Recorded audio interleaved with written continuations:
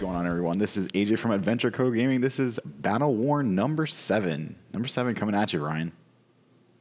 Yeah, it's what's it called? It's the soon-to-be most popular podcast on YouTube for Flesh and Blood. That's right. We're coming for it. You know, every episode has gotten more viewers than the last, and I think a lot of that's because I fixed the volume last time. So. It does help when people can hear the conversation. I agree. Yeah, absolutely. So we have a good episode for you today. We have a lot to talk about, a lot of current stuff, a lot of happenings going on in the Flesh and Blood sphere. But first things first, my name's AJ. This is Adventure Company Gaming. And again, like I said, this is Battleworn number 7. And that's my wonderful co-host, Ryan, over there to the right. What's up? I'm Ryan. Yeah, what's up? And we're going to be talking about quite a lot today. So we have a couple things to get through. First things first, let's talk about some news. So we got some spoiler cards for you. Going to talk about that in just a second. We have a couple that we got still expansion slot cards from Part the Mistveil. You know what? I'm going to let you start off with this, Ryan. It's going to be Shadow Realm Horror for your old Bay, Levia. I'm going to read it off. It's got quite a bit of text on it, but then I'm going to let you have the first word on this card. So I appreciate it. This is Shadow Realm Horror. It is a 2-cost red pitch card. It comes in for 6 attack, 3 block, Shadow Brute action attack. It says, as an additional cost to play this, banish 3 random cards in your graveyard. If one or more cards with 6 or more power are banished this way, this gets +1 attack. 2 or more, this gets go again. 3 or more, you play a card from your banished. You may play a card banished this way this turn. And it has Blood Debt. So why don't you jump on in there, Ryan? So this has been an absolutely insane Majestic, something that I thought about a while ago. Unfortunately, I've never said it on the podcast to show the record, but I thought about like a Majestic that did something like this. It was possibly like a non-attack buff, where it's like depending on the amount of 6s you banish, you get X effects for your next attack. But instead, they just decided to print it on the attack itself. So that's pretty insane. Yeah, the fact that it gets +1 and go again and then play one of the banished cards if they're all 3 6s to choose from, like this card is like a one-man army basically of Majestics for Levia.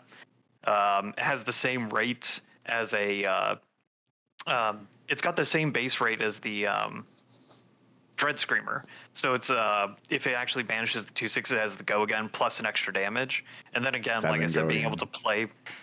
Yeah, and then again, being able to play one of the banished cards, like if you banish something simple like a Graveling Growl or Slitherpede or something, like that's a 2-card, easy 2-card, what's it called? 7+7 potentially, 2-card 14. That's wild. Yeah, it's really interesting because like the upside on this card is so incredibly high that compared to all the other banished 3 random cards, I don't even know if anything comes close to it. Maybe the one that comes in for 9 if you banish a 6 or higher. Endless Maw, yeah. Yeah, Endless Maw, but man, the upside on this card, and getting to play the banished card if you banish all 3, I mean, that happens a lot where they banish all 3. There is going to be times where you whiff, not everything. You probably won't. It's interesting that you have to play this at a good time because you could have a couple misses in your graveyard, and a 2 for 7 while above rate isn't really like where you want to be with this card. You're probably assuming that you're going to get go again with this card every time, so it's almost like the opportunity cost of like a Scabskin Leathers, right? Where they like you hold cards because you expect to have go again. Then if you miss on this card and you're just like, oh, okay, 2 for 7, I IP'd myself. So I don't know, something like that. Essentially. But other than that, yeah, I think you can play this card and you can filter it in a way that you almost always hit at least the 2 of 3 kind of thing. So, and it always gets go again. Basically, 2 go again 7, like 7 attack is freaking wild. Yeah. It is interesting to note that this is the only Majestic Shadow Brute card that banishes 3 as a cost. Every other one is just a side effect or kind of like a... Is it really part of the effect? Really? Yeah. None of the other Majestics for Shadow Brute cost 3 to banish to play. They definitely do, Ryan. What are you talking about? I just looked up Endless Maw. It says as an additional cost to play Endless Maw. I said Majestic. Oh, Majestic. What's another Majestic? Yeah, Majestic. What is that? Yeah. Deep-Rooted Evil. That's something that says you can play from Banish. Yeah, but that's supposed like that one is supposed to be like one of the cards like back in the day. That's one of the cards you wanted to banish with it, right? Like you wanted this card. Yeah, but that's what I'm saying. This is the only example of a Majestic that banishes 3 for cost. Gotcha. Okay. I'm picking up what you're putting down now. Yeah, it's weird that it's taken this long. You think they would have done something like this before, but maybe they just thought it would be too powerful, like this one looks like. So they had to wait a while before they gave Levia this power card. So, I'm definitely excited for it. It's probably one of the best Majestics in terms of like on rate or potential for like just 2-card hands in the game that I can think of. Like this card is a one-man army, like I said. Yeah, no, this card is definitely like freaking nuts. Honestly, like I think it's just so good. I think it's something that Levia, like she's starting to pick up some steam. I think a lot of people are kind of hesitant to pick up the deck because of like her reputation of like being terrible up until this point. I think Mansand's put in a lot of work trying to reverse that reputation, but I think it's just really hard for like I think a lot of new players or new to Levia players will kill themselves with Blood Debt like twice and be like, I'm good. Like I don't know. Like, can I be honest? There's quite a few people who see Levia and they're like, oh, I want that to be my first hero. We've had some locals, like at least 3 local players, be like, yo, that Levia, that's sick. I want to play that. No, yeah. And I'd probably have to learn the hard way about the consequences of Blood Debt. Also, managing the turn to flip into consumed, assuming they even have that card because it's a legendary, I think is a big part of it too. Yeah. I wonder why AJ brings that point up. What? It's almost like something happened recently. What happened? Oh, when there was the judge call asking about the effects of Levia consumed on Sunday when you were the judge of the collective's. That's what I'm saying. It's like stuff like that for a new player definitely is quite confusing. Yeah, I mean, I think they were just getting clarification. I think the question was, it was kind of funny because they had asked me, like, what is Levia's effect? And I was like, I don't know, like specifically, or like what do you mean? Yeah. So, I remember. I was just standing. Standing there watching it. So I mean. To your point, it is like Levia is not the most straightforward hero, and yeah, no, it wasn't a dumb question or anything like that. I can definitely see where it's like, what do I do at this point, especially because so many things are happening when Levia goes to flip, right? Because you have to stop your Blood Debt chain, right? Like you're not chain, but like assuming there's like 5 Blood Debt you're taking and you take 2 to get down to 13 and then you stop there and then you flip and then you like from that point on everything else gets, you no longer take the rest of the Blood Debt, you just banish the cards or whatever, and like I don't know, it could be like confusing. There's so many like moving parts and then you're like, all right, what was the point? Oh yeah, I get to play all these banished cards now. Yeah, but for the rest of the game, you know, you don't get to play, like you're kind of on a clock, right? So yeah, and to get back to what we were talking about, like Levia picking up steam finally, I think there's still just like on the competitive sense, players who are hesitant to pick up a hero that has above rate attacks, above rate like aggression, but has such a huge downside as Blood Debt that they may not be prepared or willing to take the risk for, compared to Kayo right now, which has no risk besides playing 0 blocks. Why would I risk killing myself with Blood Debt or like fucking up my Levia flip consume turn or all this other like extra steps you have to take when I can just go Blood Rush Bellow, here's what, 400 5, 8 on like a bad Blood Rush Bellow turn. Is that 21 damage?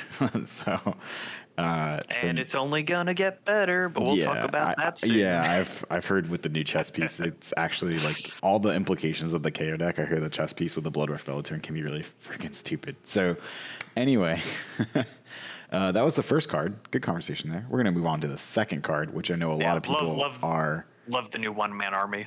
Yeah, I think a lot of people are really excited for this. If you play Vincent, if you're a Shadow Runeblade, you're jonesing for a good Shadow Runeblade card. I think you're going to get it. So this is Eloquent Eulogy. It's a 1-cost red.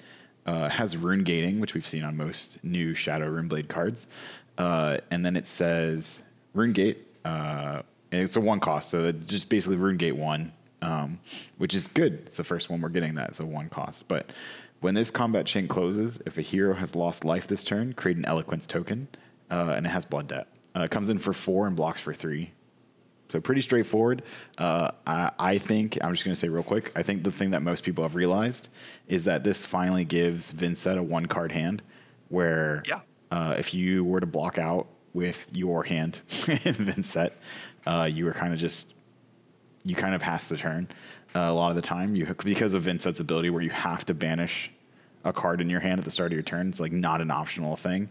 So this lets you, at the very least, you banish this card, you create a rune chant. Now that because it's cost 1, it has rune gate, you can play the 1-cost thing for free, and you get the rune chant. And if your opponent takes any damage, you get an Eloquence token, which if you don't remember what an Eloquence token does, it's basically a quicken for a non-attack action. Which is really good. Oh yeah, and I mean, so it's basically a 1-card 5, basically. Because the rune chain you create with your ability, and then the just ability to play it for free with no extra resource pitching after. Yeah, it's a 0-cost 5. Yeah, 0-cost 5 with upside. Like, yeah, absolutely. It's a pretty insane majestic. And that's the floor.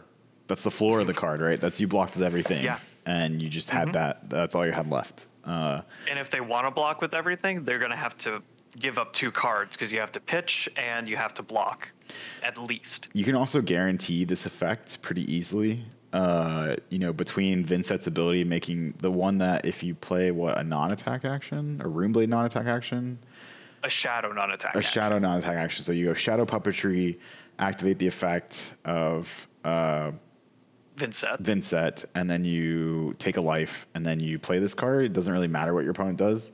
It's just damage at that point, but you will get the Eloquence token because a hero has lost life.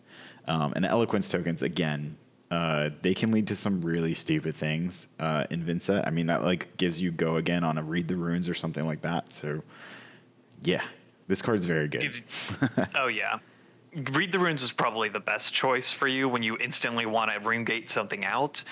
There's also the tomes, both the Tome of Findel for you to play from Arsenal, or even what's the tome called? Tome of Torment. Yeah, I get your banish. That's pretty good. Actually, I like that. And then you get the card back.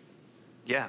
So you basically, you don't even have to play it on the same turn. You can pocket dimension that for one big turn and be like, I draw an extra card to have an extra like 1 hand. or 2 or something like that. If you put like 3 in there. Oh, I guess that wouldn't work though. Sorry, because that's the whole point of the Eloquence token. Yeah. Now, I mean, she does have another card you can pocket dimension. The whatever the Shadow Angel looking card is that creates an Eloquence token.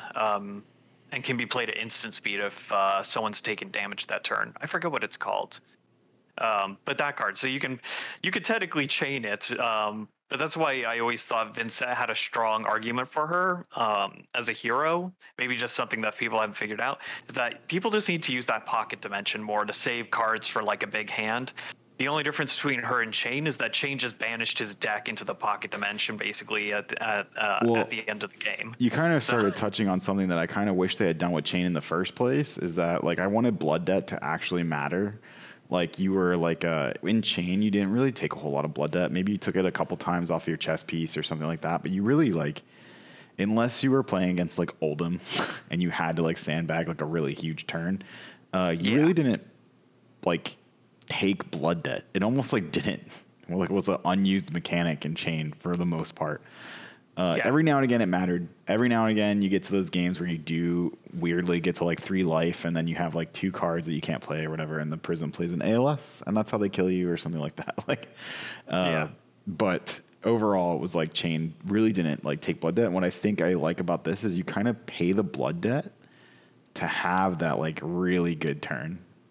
You say I'm gonna eat 1-2 points of damage on the 2 Vincent banishes, and now I'm gonna have this massive turn that you have to work for it though. Vincent, you have to definitely work for it, and this definitely helps you work for it for sure. Eloquent Eulogy is really good. I think they're knocking it out of the park with that card.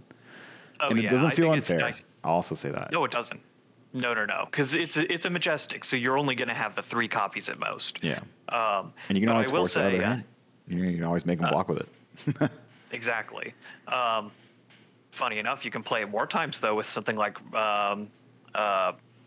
Rattlebones, so that's funny. Uh, But to get back to the main points, it's like, yeah, this is kind of like the tempo swing thing that you were talking about, Guardian, during the last podcast. Kind of like you missed the old days where it's like you had a turn of setup for a really big payoff. Like Vincent is a better version of that, in my opinion. And it has some drawback. You take some health to be able to set up the turn instead of just taking a turn off. Plus, the fact that she always has to work with 3-card hands most of the time is also a big drawback. But I think the payoffs can be so insane if you know how to set it up. Yeah, I think a lot of the decks that we're seeing nowadays between Prism, Vincent, a lot of these like more complicated heroes, they're really rewarding players for learning those decks and learning every single play line, every single counterplay, and what you can really hone in and do with that deck. I think they're doing a good job of giving you the tools to do that and then letting players like figure it out. And I think players are figuring it out and doing some really cool things. Exactly. I agree. And I love, you know what? Taking a step back even from the gameplay, the artwork on this thing is sick. Yeah, I mean, both these cards, I actually really like the artwork. The Shadow Realm Horror, I really love that they're keeping when I think of like Levia and like the whole like Blasmafet thing, I think of exactly Eldritch. Shadow of Blasmafet. Eldritch Horror, basically. Well, yes, but I think of like Shadow of Blasmafet where like there's like a town, right? And so they're going about their day and then suddenly it gets darker and darker and darker. And it's like suddenly the sun just disappears. We just had that happen here. Well, like suddenly the sun just like disappears and now you have like these demons so it's like this feeling of like ominous like terror. Like almost like a foregone conclusion. I'm going to die in the worst way possible. And that's kind of the vibes I get from this card. They got the eclipse in the top right. We're still in like what looks like, if you look in the corners, we're in like a Solanian town or whatever still. And then you just have this like really wild looking like horror thing. And it's like doing its thing. Killing people. Yeah, I will say it's nice of them to throw in a little Easter egg to remind us of Chain, even though he's no longer with us with the eclipse in the background. And then to your point, the Eloquent Eulogy, I'm pretty sure that's Vincent in the background. I could be wrong. It kind of looks like her. Which is funny because it's not a specialization, but that's definitely her. Do you think that's Viscerai on the table? Kind of looks like him, to be honest. I don't know though. Nah, it's definitely Chain. Look at that long hair and everything on that. It might be. I mean, is that a rune chant that's like kind of around him? Is that what it looks like in like real life? I don't know. Kind of, actually. Now that you mention it, it could be like or that's the rune gate. That's the rune gate. Oh, is that the rune gating? Like. She's rune gating this dude. So the Eloquent Eulogy is just when you throw this naked dude at people. I'd like to think that's canon now. All right. So that's those 2 cards. We're going to move on to, I guess, what kind of is the main topic, and then we'll wrap up with like the season 3 or week 3 of ProQuest meta. But I do want to bust into our main topic. So our main topic, if you haven't heard, Kayo, Armed and Dangerous, is getting a deck, and that deck has just recently been released. They released the deck list. We'll have that up on the screen for you. You can take a look at it. And there has been some controversy both ways. So I'll just summarize what I know of what's happening. So KO deck gets spoiled, or not spoiled. KO deck gets shown.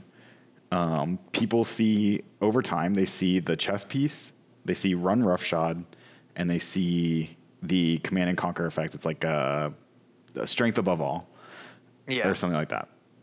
Mm-hmm. And they see those 3 cards and they think, oh my god, this thing's insane. This deck is going to be too strong and those cards are super powerful and KO's already strong. Why does he need it? Then, fast forward a few weeks, we get released the entire deck list this morning, yesterday. I think it leaked yesterday, and then this morning they actually posted it. Yeah. So they actually posted the deck list, and I'll be honest, outside of the 3 cards that have gotten spoiled, it's probably $10 to $20 in loose cards. $20 being very generous. Probably closer to $10 in cards. So that said, you're finding your value in those. And again, just summarizing the issue, and I'll let you weigh in. But so a lot of people are saying you have to find your value in those new cards, and that's kind of what you're buying the product for. And then there's this discussion of who is the product for, who's the target audience for this. And I'll just let you first thoughts, Ryan, on the KO structure deck, or I shouldn't say structure deck. I should call it what it's called, the KO Armory deck, coming out, I believe, this weekend. Yeah, this Friday it should be. But yeah, when I first look at this in like a vacuum sense, this deck actually I think it's worth the $40 because when you think about a chess piece that game changing, like if you're going to be a KO or brute player like Lavaya, Rhinar, or KO, you need that chess piece. That thing on a single turn, Blood Rush turn, has far more value than Tunic will ever offer you in a single game, in my opinion. I think it depends specifically on the matchup. I just want to interject. I think if you are playing a very slow deck that's making you play slow, I think there's an argument for Tunic. But go on. Sorry. Yeah, it's just just as a brute player, I will say that when you do Blood Rush turns and you need to have that momentum swing, it really sucks when you don't have enough resources for it. So This one can count as like 2 to 3 resources on a single turn plus the block value on it. This thing is insane. So when you look at like what a meta card like this would go for, even as a Majestic, depending on pull rates, you're looking at least $20 to $25 for a card like this. Like look at Blade Flurry right now. Something that needs to be a 3 of in a deck instead of just a 1 of, but nonetheless a very strong card.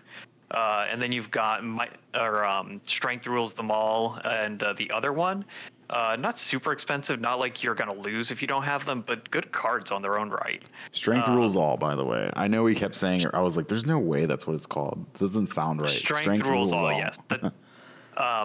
By no means cards you need in order to succeed, but definitely strong cards in their own right. I would say that at least totals like you could say $25 of like second-hand market value. And then the other cards, if you're already an experienced player, you probably have all those cards.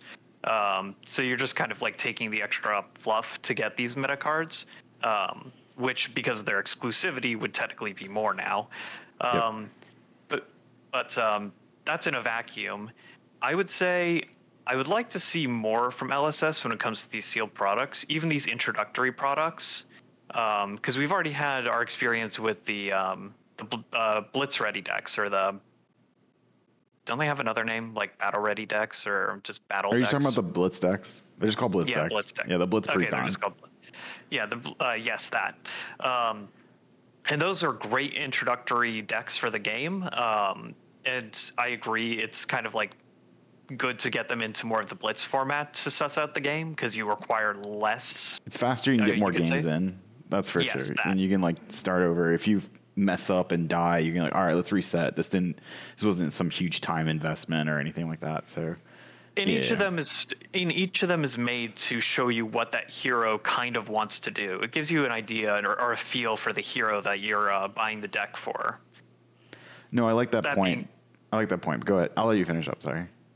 That being said, this KO deck can definitely be seen as a starter deck as well because you could just buy the deck and bam, you're ready to play in an armory. I think as an intro product, like excluding, like if you're a new player, excluding the value on those stronger cards because you don't even know if you're going to stick with the game after you get this. I think $40 is a bit steep. But, and again, this is what I'll pass it off to you going into the discussion, like talking about who is this for? Like, what is this product for? Is it onboarding? Is it for experienced players to want to try the hero they've never bought into? Or like, what is the point of this? So I'll say this, just to answer your question or kind of what you're leading to. I think everyone's doing this deck a disservice. This is just how I feel. I think everyone's kind of doing this deck a disservice, this product a disservice by saying it's for new players. I think it's definitely a good product if you're a new player. I think it definitely like. I'm just like this whole time you were talking, I was kind of looking over the deck list a little bit, and just it's. I will say this: it's very clean. It's missing some distinct brute cards like Blood Rush Bellow and Swing Big. Yeah. But like just looking at it, looks like you're not like going to be fumbling around with like cards that don't like work together. You definitely have a lot of go again generation, and then you have payoffs for that go again. So I don't know. Who's the deck for?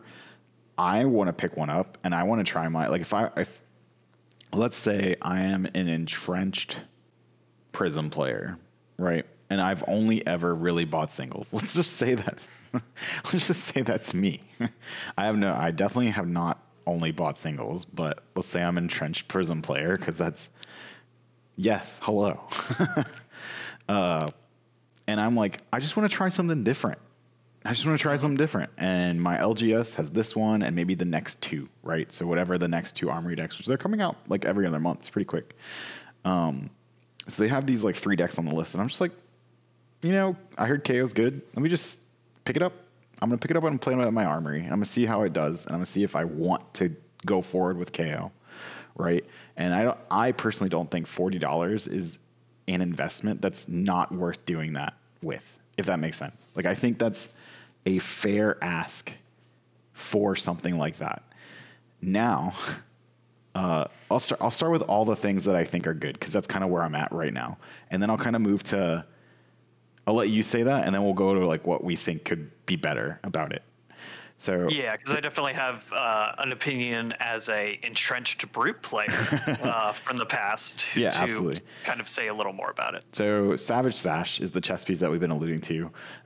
It does say action destroy this. Attack action cards with 6 or more power cost you a resource less to play for the rest of the turn, and go again. Right. So I think that's very strong, and it has temper too. Very strong. I think you're getting a lot of value, and I'll also say this.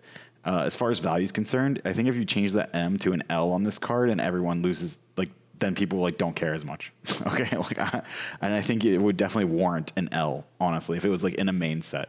I think like it could be on that level. Oh yeah. That said, especially with temper 2.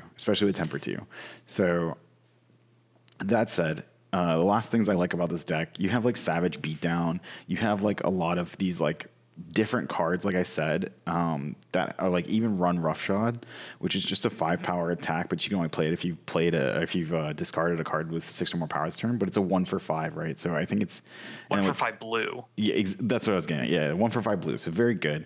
And if you've used the chess piece that turn, you can play it for free. But no, because it's not a 6 power card. It is until it's on the chain. Is that how it works? Yes. Oh, well then. Yes, it has 6 power until KO's ability even more insane. Yeah. Yeah, absolutely. It's not on the chain until the layer resolves. Then it goes on the combat chain. Okay, so until it's not considered on the chain until you pay the cost, and at the time the cost would be 1 less. Yeah. Ooh. All right. Yeah, insane, right? So. Yeah, otherwise like all these blues would kind of suck with this chess piece, but no, you do get to play them for 1 less. So yes, the chess piece is even better than most people probably think. So I'm glad you brought that up. So that said, like I was saying before, you have go again generation like Clash of Agility, Pulping, Wild Ride, just a lot of these like go again cards. Bean trackers. And then you have the payoffs like Strength Rules All, Savage Beatdown, Bare Fangs Red, these big, kind of ender that don't have go again. So you just want to hit them really hard or whatever.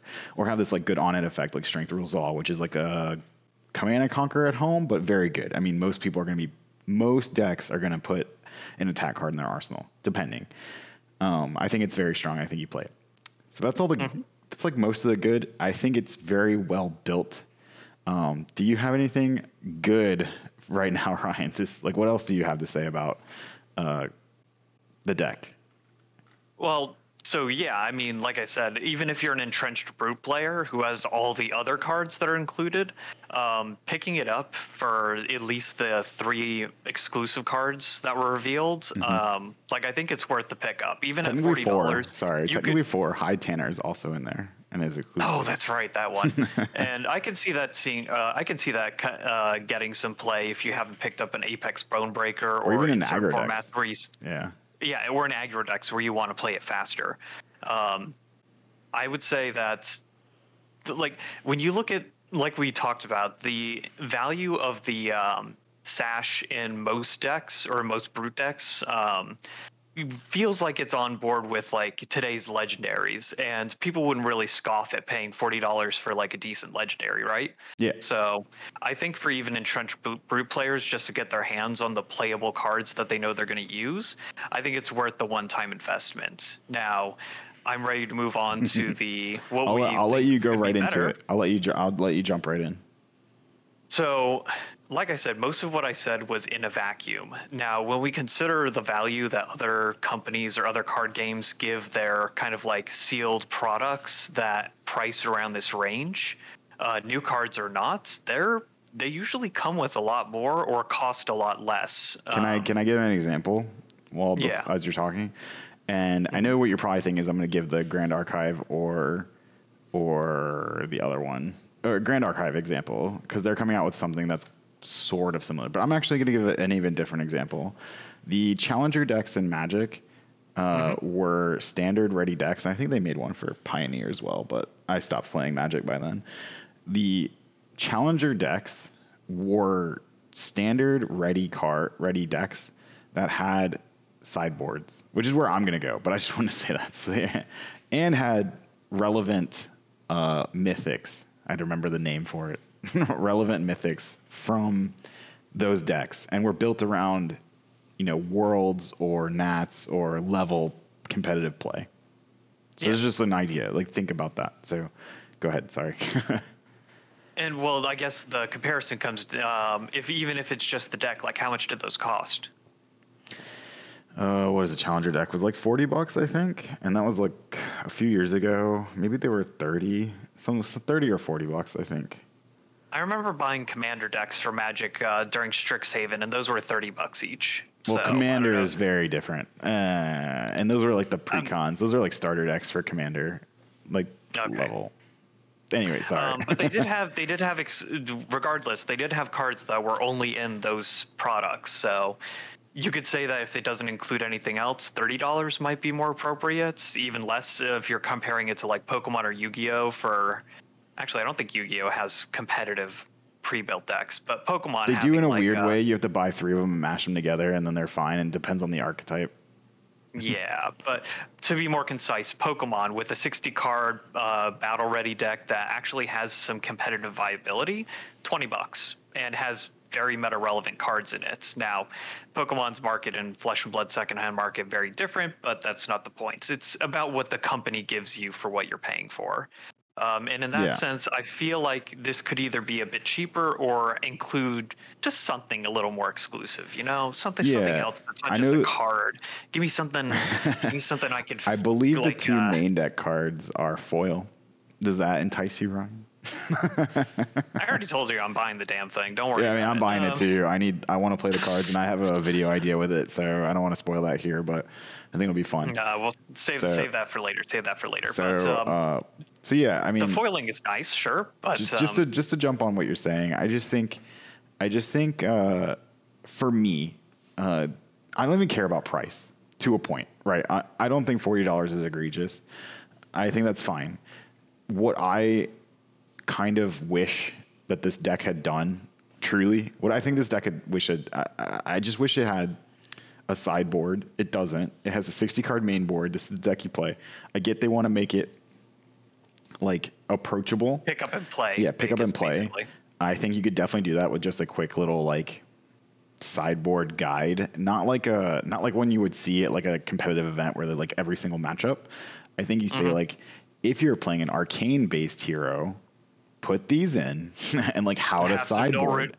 And like have some no rune equipment in it at least. And guess what? Flesh and Blood has different sideboarding rules than every other card game.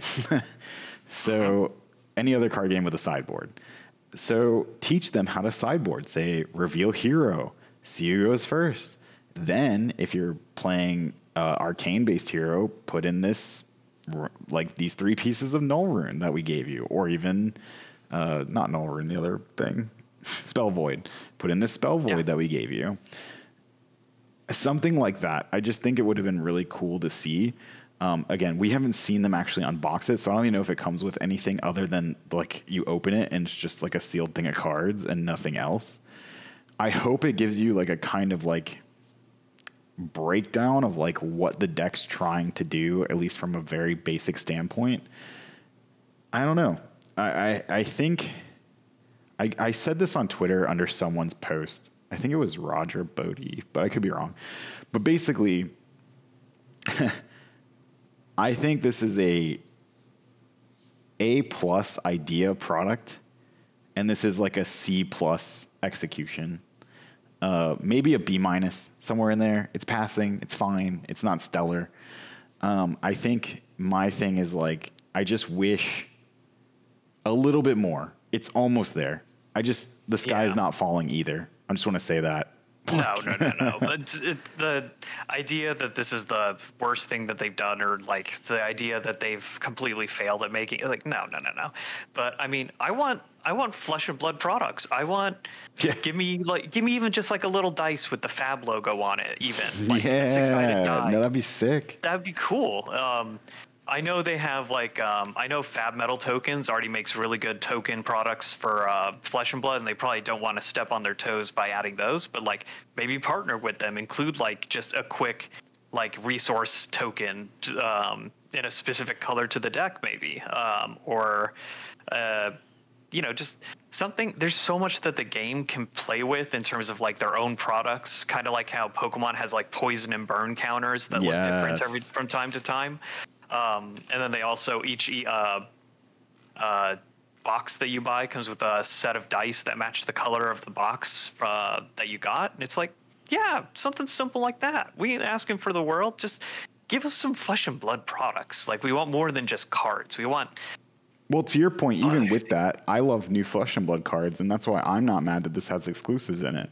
I think that's fine. I think getting new cards is great. And what's the difference between buying them? Especially, I think it's so funny that people that complain about this having new cards. It's so like narrow-minded in my opinion, because like, what is the difference between like LSS selling you a $40 bundle of like singles, if you want to think about it like that, versus you going to TCG Player and just buying them anyway? What is the big difference? Like, I don't understand. Why is it so egregious that these are in a pre-con deck versus in a random loot box booster box? Now, if your argument is scarcity, I understand that. If that's the issue, but then I have an issue with scarcity and not the delivery, if that makes sense. I have an issue with them choosing how much to print and not the fact that they printed it this way. Mm-hmm. So, I don't know. I think it's crazy, Ryan. I think it's crazy. I don't think it's that serious. Nah, me neither. And to be honest, like, even though I say I really like the chest piece for like those Blood Rush turns and a bit of extra armor, I can still see the arguments even after giving it a little more thought, where Findels over longer games is still like better value overall. I think it's a choice, and that's kind of what they want, right? Like, or even heart and cross strap to just be like, pop this, and one of my brute attacks on this turn for the Blood Rush turn is just free. You have to remember that this says temper too before you start saying heart and cross strap. No. Not as good without that, of course. But like, I'm just saying in the resource management side of it. But I think they should. I think they truly should have just put a little L on it and made it cold foil, and people would have been like, "Great!" Like, it really wouldn't have cost them any more to do it, or even it would have been a little bit more. I mean, you'd pay for the cold foil. Even if it's yes, of course. But even if it was still an M, but cold foil. Ooh, I'm surprised it didn't come cold foil. I'm really surprised, because I wonder if I mean, we don't know the back end, right? We don't know how much it costs them to print these. I wonder if, and I will say this about price. Anytime I see a price that I think is a little too high for a Flesh and Blood product, it comes back to, I think that is for the LGS more than it's for LSS, because LSS has done their best to keep the promise that their products will have as much value as possible in a sealed environment, right? So a lot of stores make their money off single sales, right? Well, that's rough because what if you get a really bad, I'm just gonna say it, bad Magic set? You have distributors force you to buy a certain amount to keep good standing with them, and then you're stuck with a set that just doesn't sell. The singles don't sell, and the margins are awful even when you do sell it, right? So they buy a box for like 89, they sell it for like 95. And then everyone gets mad because they can find it for 93 online. They think you're stealing from them. So, so my point is they have done, from my understanding, LSS has done their best that even with map pricing that you're still making some decent margin on their product. And so I don't know how much it costs LSS to make these, but I bet you the margin after map is still very good for the LGS, not for LSS. So. Yeah, and I think for when it comes to people have their own opinions, I'm sure, but I feel like it's not often appreciated on that end. Like for certain LGSs, like good, honest, and hardworking LGSs to be able to, make their money back for supporting events, for running events, and keeping everything like stable so that we can keep playing their games or keep playing in Armories on a weekly basis. Don't you like having a place to play, Ryan? Isn't it nice that you can go to a store and they sell Flesh and Blood cards, and then you can then play Flesh and Blood at the store in an organized play environment? God forbid we support that. And on top of that, these Armory decks, the reason they're called Armory decks is because they're made to be played at Armory for stores that host Armories. The only stores getting these decks are stores that are actively hosting Armories. I don't know if you know that, but that's great. Like, supports the LGS even more. I mean, these stores aren't charities, but they still need our support in terms of like actually giving them our patronage and giving them a reason to be open. Yeah. Now, of course, most people don't know the back end stuff of that, but you've explained it pretty well here for people who don't know that. Yeah, there's a lot more that goes into the pricing of products than just like the actual like things that are included. So, Yep. But yeah, I mean, personally, I think would have been nice if we just got like a little something more, like I said, counters, dice, something fun that makes it feel like a Flesh and Blood product. A deck box, even if it's like sort of good but not great. I don't know, something. Yeah, no, I'm on board with that. I think that's fair. I don't know how much that would have jacked the price up. I don't know. Even if we got a lore something or other, a little storybook, I don't know. I don't know. If it's just you open the box and it's a deck of cards and it's $40, I kind of understand the hesitation there. And it's weird because like some people will say like, well, if they put a Command and Conquer in it, they could have charged $60. And it's like, I don't know if that's even fair because it doesn't cost LSS more money. Like, I was gonna say like LSS does not. Like you're right, LSS does not. It doesn't cost them that much more to print a different card that has a different secondhand market value. If this was a Command and Conquer, it cost them the exact amount of money to reprint it. Like exactly as it did to print heavy artillery. But that's what I'm saying. They shouldn't. I don't think they should do that. I don't think they should price things based off their secondhand market value. Like the LSS should be they should be encouraging the secondhand market value because it keeps interest in the game or makes it so that the demand for like reprints or more accessibility in the future if a meta card needs to be reprinted is more justified.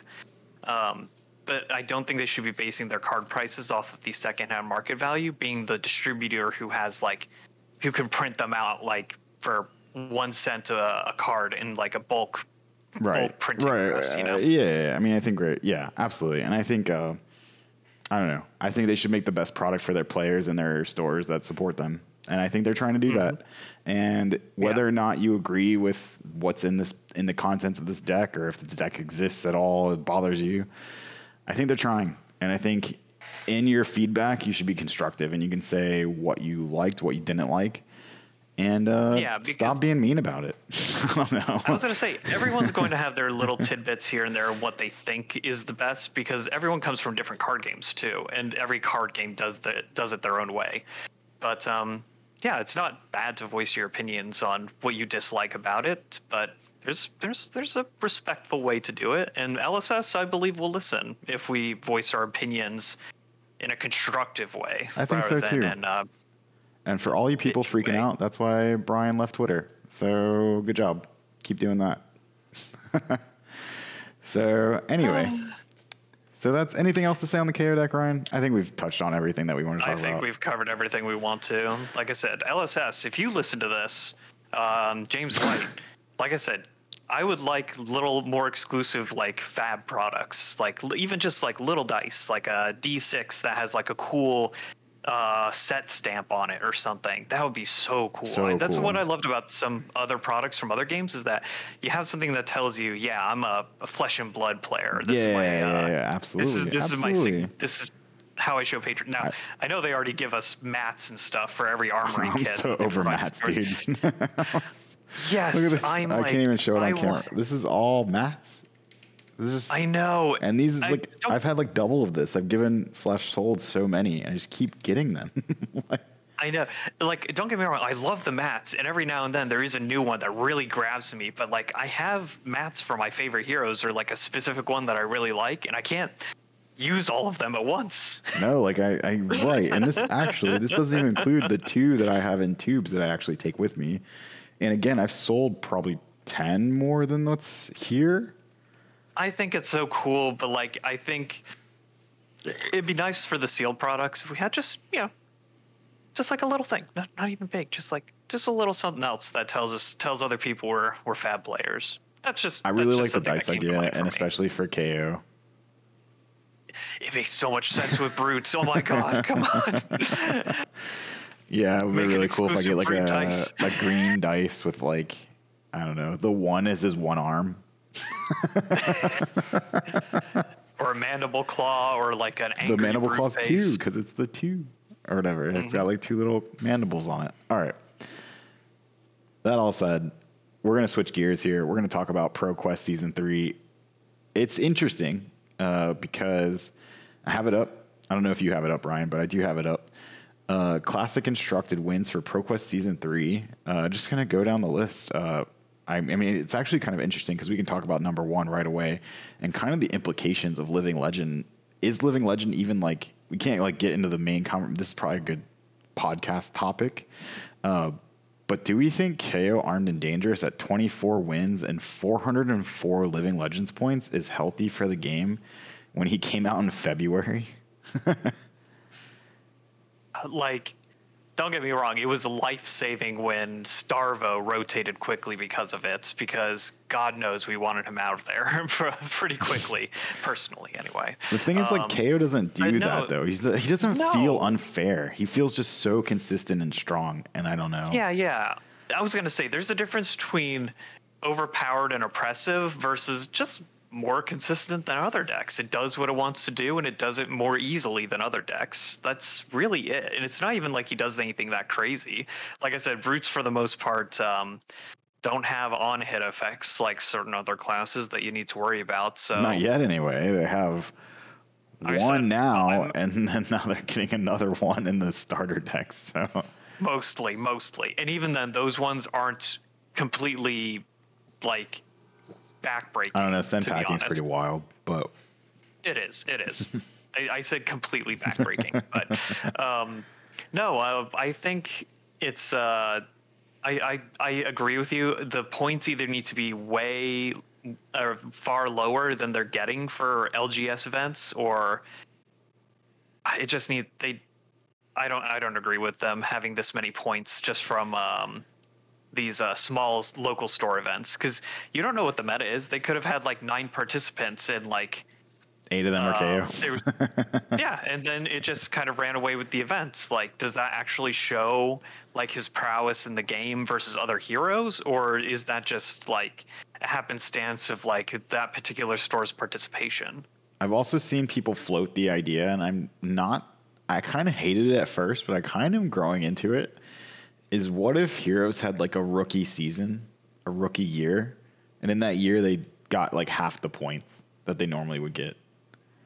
That would be cool. Now, this may feel different as we get more and more sets released that change the meta on like a set to set basis. Because who knows? Maybe so many though. I know, but imagine if he had one PTLA. Out. I'm sorry to cut you off, but imagine if he had one PTLA, he'd be at 600 points, and he got released 8 weeks ago. Like, or I'm sorry, probably closer to 10 weeks ago. But like, that's insane. No, it is, and I still agree with that. But you have to admit that when it comes to like sets releasing, like how much do they say 3 sets a year now? Yeah, 3. So we're getting a product release every month starting next year, but we're getting a main set release, 3 main sets, and then the Armory decks, and then probably some other product we don't know about.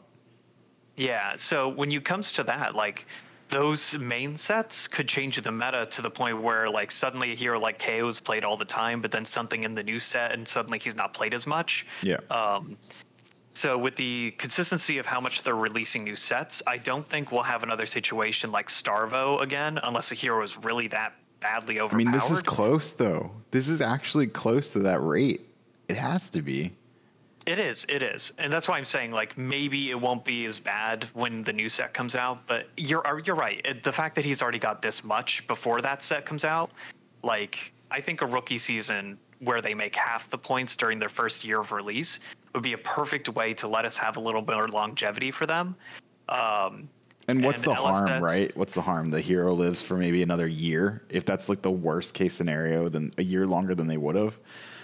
I think what's so bad about that? Someone gets to play their hero for another year. I don't know. No, of course not. And that's what I'm saying. I think LSS, to kind of what we've talked about in previous podcasts, like how balanced or kind of safe the sets kind of feel. Maybe they think this is a good system to make sure if something like Starvo happens again, that at least he leaves fast. Do we think that Kayo is worthy of being hit on the ban list in any way at this rate? No. And that's what I'm saying. Like it was no. I would actually say maybe, actually, but I wouldn't do it in a way that neuters the deck at all. It would have to be some consistency piece, and that's it. It would have to be like maybe Wild Ride or maybe like Pulping, maybe. Like the reason why I disagree with that is because like I feel like the consistency part of KO is just his hero ability. It's just built into him. No. But if you take away like one go against source, maybe one of their turns is stunted, and that's like okay. Maybe he's still a good deck. You know what I mean? Like I'm not saying he just needs to. I'm worried about at this rate, right? Like just maybe knocking off like his.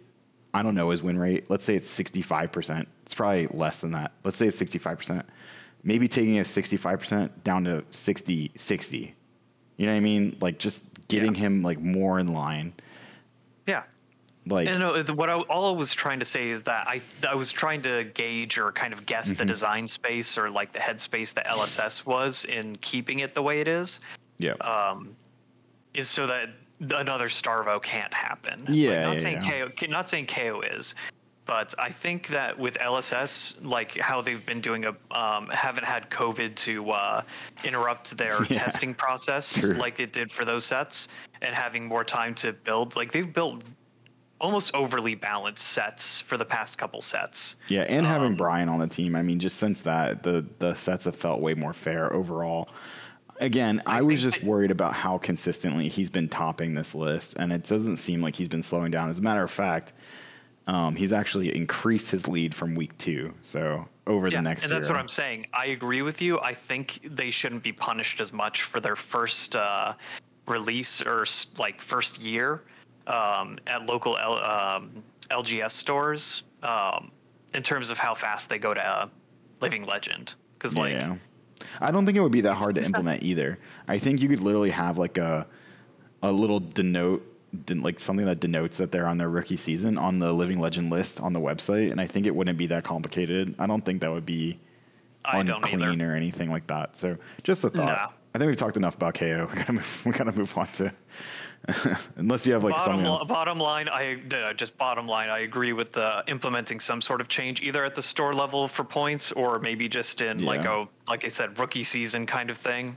I've been saying from the very beginning, I don't think stores should. I don't think the LGS should have a hand in Living Legend or card legality, in my personal opinion. But no, they definitely are a bit janky sometimes, to say the least. All right, number 2. We spent like 10 minutes on KO. Number 2, Kasai the Golden Sand, probably the same list we've been seeing. Just blocky, make block deck, boring as all hell. And then bring out the guys.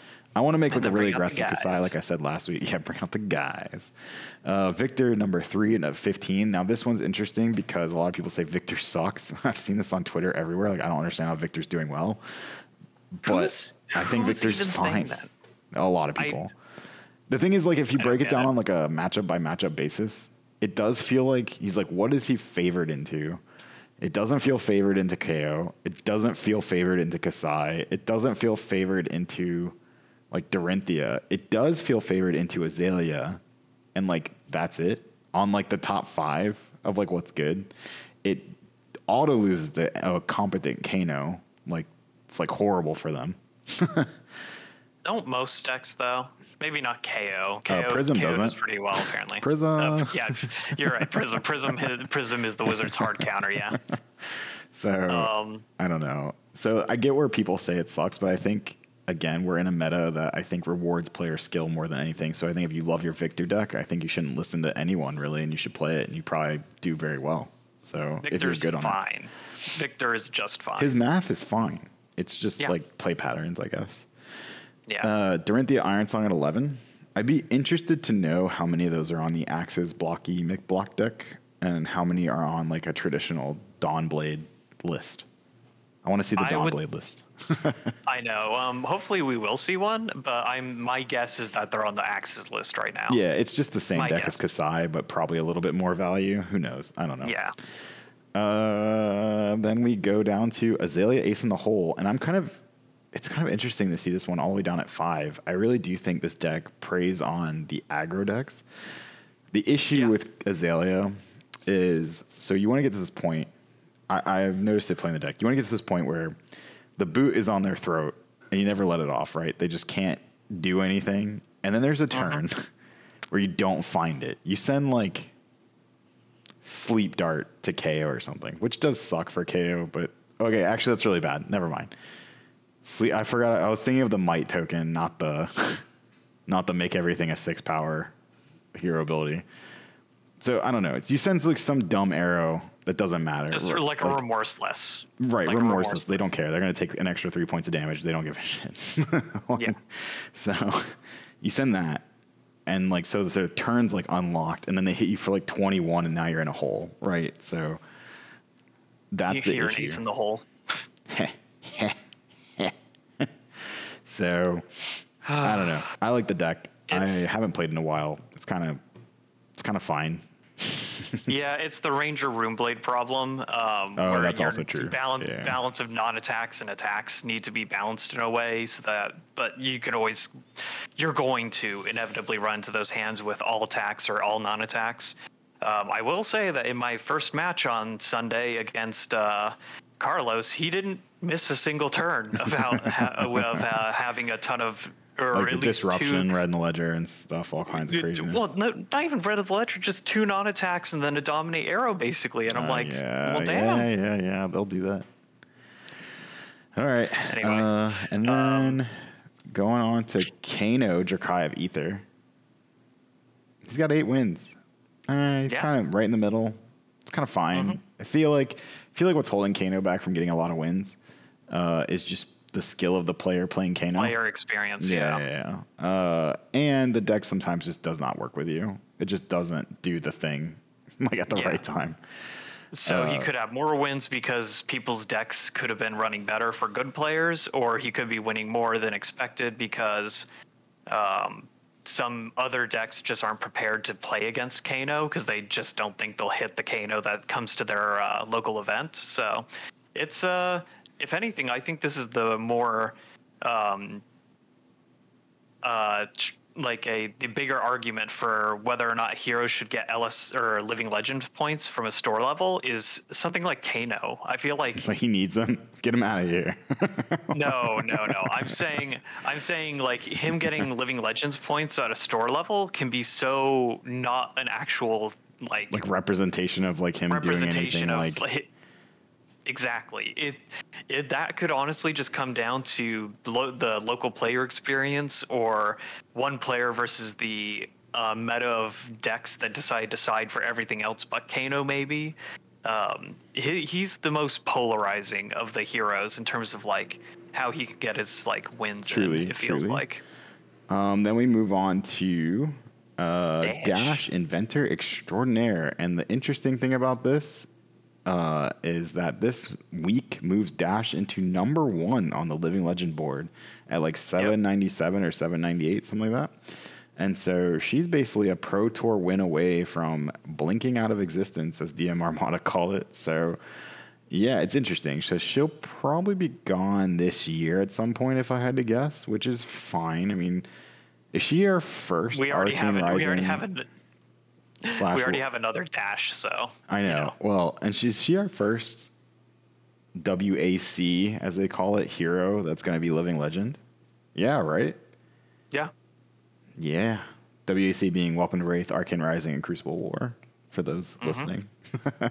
Yeah. I mean, if you don't count the Blitz heroes, of course, but yeah, what she for the adult hero, yeah, she would be the first. And like I said, we already have a new Dash, so you're not even losing access to your cards. You just have to play a different version. It's crazy how good she was for so long in those early metas, that she was like the deck to beat for so long. She was. Back in the Crucible meta, it was her and Dory that were like the two decks to really beat. And if you weren't playing one of them, you were having a bad time.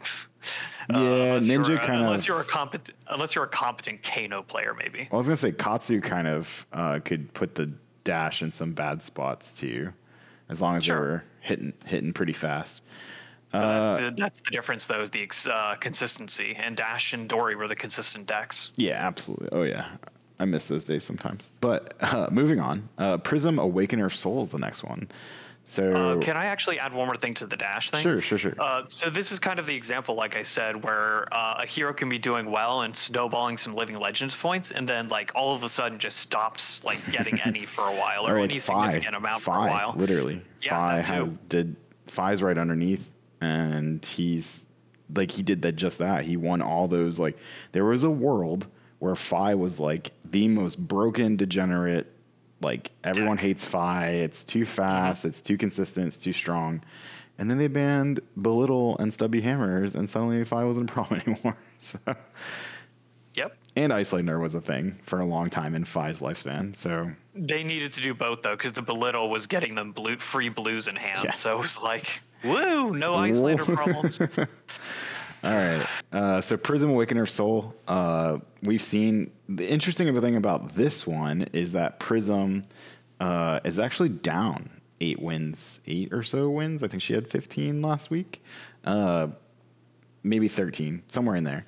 She's down a good chunk of wins that she had from week 2, and I think this is because I think Prism, in a vacuum, is the strongest, best math deck in the format with a crazy combo turn, but she is the easiest deck, even more than Kano in my opinion, that when she's good, it is the easiest deck to tech against.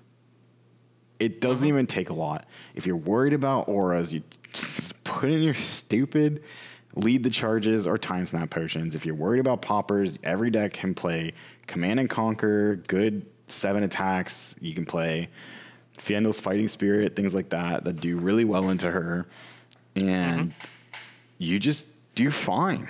I don't know, like, there are times where, like, you'd be surprised, like, if you can just, even if they're not on the ALS loop plan, and you just clear 2 auras in a turn with, like, a time snap potion or a lead the charge or time skippers, like, the game plan just, like, falls apart. She's so far behind at that point. So yeah, I think that's like a lot of what we're seeing. You have to be also kind of the Kano thing as well, is that like she's not an easy deck to play at all. You can't just pick her up and like figure the deck out. It takes a lot of practice. She's another polarizing deck, kind of like Kano, where it's like a local meta is not a good representation of her performance overall.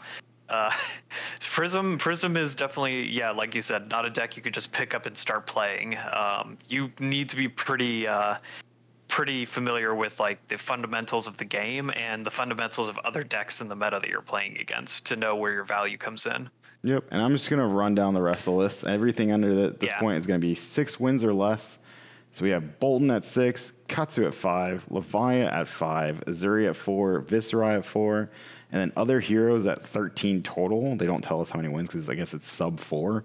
So we have Rhinar, Teklevosen, Riptide, Bravo, Dash.io, Phi, Max, the Hype Nitro, and Vincent all getting wins. So pretty diverse meta. I mean, the only real issue, if I was going to have an issue, is KO's 24 wins. But that's not even like, if I look at this pie chart and I compare it to pie charts of games we've played in the past of like top 8s and stuff. Like, my God. This is like beautiful, even at this rate. This is. So, so play the deck you like, honestly. Other games can't compare to having this diverse a set of wins when it comes to semi-professional events. You know what I mean? Absolutely. Like even what's it called? Max getting a win somewhere and Vincent getting a win somewhere. Just like, let's see these other heroes up on the charts, baby. Right. Just play the deck you like. Be really good at it. Practice into your probably a good thing to do, I think, would be take the top 5 or 6 heroes of this. Even if you're one of them, playing one of them, and just practice into those decks as much as possible. Get a good idea of what you want to do in each matchup. You'll probably even like understand what you want to do in most of the other matchups just because they're like similar decks. And you'll probably do pretty well. You'll get a healthy understanding of where you need to stand in the game.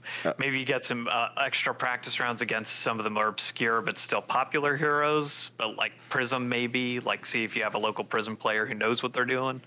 But so not me. I don't know what I'm doing. I swear to God.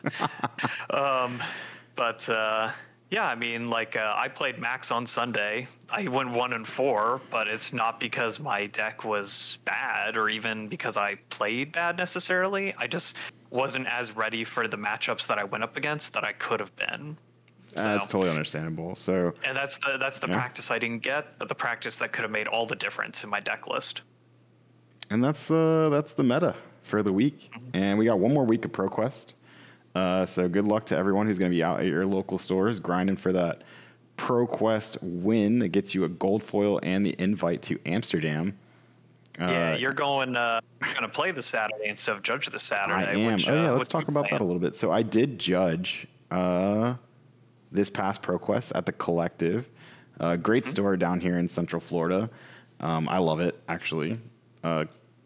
Great, beautiful store, beautiful tables to play at, lots of space, excellent staff. Just can't say enough about Collective. Large community too. Large community of local players who want to play the game. It's OG community too. We started that community in like November of 2019. It's like when we first started. Then COVID happened, and then we came back once we got through COVID. We didn't even really get through COVID. We were in Florida. We were closed for like a week.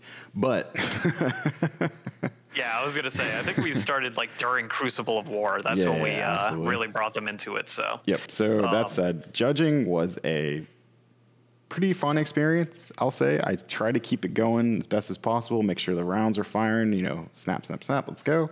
Make sure it was a smooth event. For you being like the only judge there. So I appreciate that.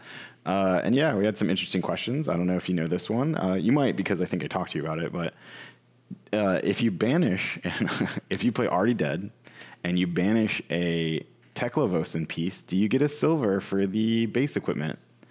I didn't know, so I had to look it up because it's been a while, and that's not a ruling that comes up very often. So when a top card is banished, and there's cards underneath it, the cards underneath it, they're not the cards being affected by the card. So the top card gets banished, and then the cards underneath it don't follow it. They go to the grave. They get cleared, so they go to the graveyard. Yeah. So no, you do not get a silver for banishing those because they don't even get banished. So I didn't know that. I had to look it up. Shout out to the Judge Discord for having that ready to go. That is a good ruling to get on board, or just to understand for that basically one scenario where that matters. That was I was like, oh, that's a good question. In my head, I thought you could get silver. I was like, why not? You're contracted to banish non-action cards, and that's clearly a non-action card, and I assume... Yeah, but they're not considered part of the actual equipment or item itself. They're considered like the soul of the equipment, where it's like underneath material. it. Yeah, material, yeah. But how was playing? I mean, I had fun at the end of the day. Some of the matches were frustrating. Like I said, I was playing Max the Hype Nitro. Mostly on a purely construct-related deck, and I'm realizing based off of watching some other videos and kind of looking into how the matchups go, maybe that's the part I need to change, which I'm going to work on for this weekend. But at the end of the day, I had fun. Some of the frustrating matches, like I said, included going up against Carlos's Azalea because he just didn't have a single miss, like a dominate +2 buff turn, and you gotta get some Warmonger's diplomacy in that deck, my guy. Apparently. And honestly, that might not be a bad sideboard item for matchups like that, but I just needed more either that or defense reactions so I could just block from Arsenal at the very least. Like, good God, it was constant. And it didn't help that first turn he got a dominated sleep dart off before I even had a turn, so I didn't even get to set up first turn. Great. And yes, going into next week, this is at the Haven, also a good Central Florida store that we've been playing at for quite a while. I will be playing Prism. I have made the decision. I'm locked. I'm going to play Prism. It's between Prism and Kasai. Those are the two decks I've been playing, and we're going to lock in Prism. And I'll let you know how that goes. Yeah, I'm going to lock in Max again. I made some significant changes to the deck that I will share with you guys after I see how well it does, and maybe not if it doesn't do well. But I'm confident with my play style on Max. I get how the deck goes. I can keep track of my cards better in that deck than I can in other decks for some reason. Like just knowing like my chances of banishing a card I need to keep off the top or something. And it's like I feel like it's just making sure I have the right cards for different matchups, or maybe a different plan for different matchups that I need to work on with him. And he's fun and fantastic as a mech, so I'm down to make him a real star this weekend. Absolutely. All right, and with that, I mean, we have a lot coming up. We're going to be able to talk about. They released the spoiler schedule, so we're going to be seeing some spoilers coming out soon. I'm ready for Part the Mistveil. There's a calling coming up. Real quick, when is the first spoiler? So I said the schedule, but it's not really a schedule. They didn't give any days. Just like the list, I guess, of spoilers of people who are spoiling. Give days? I didn't see it. No, yeah. So, but we're getting a couple more at Calling Warsaw, which is this weekend coming up, I think. You know what my guess is? Here's my guess. So in all of these recent like events where they just spoil a few cards, they've been doing the expansion slot. And what expansion slot classes have we not seen? We've seen Ranger, the Shadows. We haven't seen Light yet, for example. So we need more Light cards? I don't know. We apparently needed more Shadow cards, and those both are insane, my dude. Well, I think Vincent needed it. I will say that. I think Vincent needed it. The Lavaya one is more than she could ask for. Like I said, when you take into account that the Blood Debt is a necessary, or I think a decent balancing mechanic for how overpowered her cards are to an extent, like that card alone is, oh my god, insane. LSS saw everyone making fun of it, that Prism was going to have 2 living legend heroes before Lavaya had 1. Even though they came out at the same time, and they took that personally. They said, okay, like, we'll see. Yeah. We also haven't seen any mech. Ooh, yeah. I think Max needs a card or 2, specifically. Yeah. I think Dash.io, and I even think Tekla are actually in a good spot if Tekla doesn't see an arcane-based hero. So Dash already had a full set where she got specializations that she can still use on the new version that still revolves around items, which her new hero even plays off of still. Yeah. So she's fine. You could say that they make a generic mech card that boosted mechs could use, but for Tekla Austin, it's going to have to specifically revolve around Evo stuff if it's going to be anything for him. They can give him an Evo that has Arcane Barrier. That'd be neat. Yes, actually. That would be pretty nice. So, because like in the last set, we only just got Evo Magneto as a mech. I kind of like the headcanon though that like, I don't know, that like the technologically advanced people are bad against magic because in every trope ever, that's like always the thing. Yeah, it's always the thing. Like, oh, we have like these super advanced. Like, oh, we're gonna cast spells at you and you die anyway or whatever. That is funny. So maybe not Arcane Barrier, but something. And Max especially, like, the only specialization he's got was Banksy, which feels a little too balanced for like draft purposes. I want Banksy to be good. Don't give me a new card. Just make Banksy playable somehow. I don't know how you do it. So that's what I'm saying. Maybe a specialization of some sort. Or in Moonshot. Moonshot was essentially a max specialization that for some reason didn't have max on it, or a max specialization on it, even though it had him in the picture. And he's the only one who can make hyperdrivers fast enough for that card to be relevant at all. But something else that makes his game plan or whatever game plan they intended for him a little more consistent or a little cooler, maybe. Just something. Yeah. Maybe an item that lets you take a hyperdriver from your banish and put it on top of your deck so you could do something with it. I don't know. I get what you're saying. I totally get it. I get it. I would love something like that. So let's see what we get.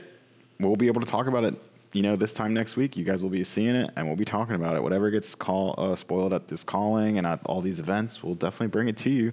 And it'll be right here at Adventure Code Gaming, and we're gonna have some other stuff, coming down the pike. So make sure you hit that like and subscribe button. Make sure you don't miss a single episode of any of the Battleworn podcasts or any of the stuff we have coming up. So I think with all that, I think it's time to get out of here, Ryan. And hope you guys are gonna do well at your ProQuest Week 4 Season 5. So good luck. And any last words, Ryan, before we get out of here? No, I think I'm excited for this weekend. I'm excited to give it another shot at the ProQuest, and fingers crossed we do well, or at least get some sort of max specialization reveal as a consolation. All right, and we will see you on the next adventure. Peace out. We're out of here. Later.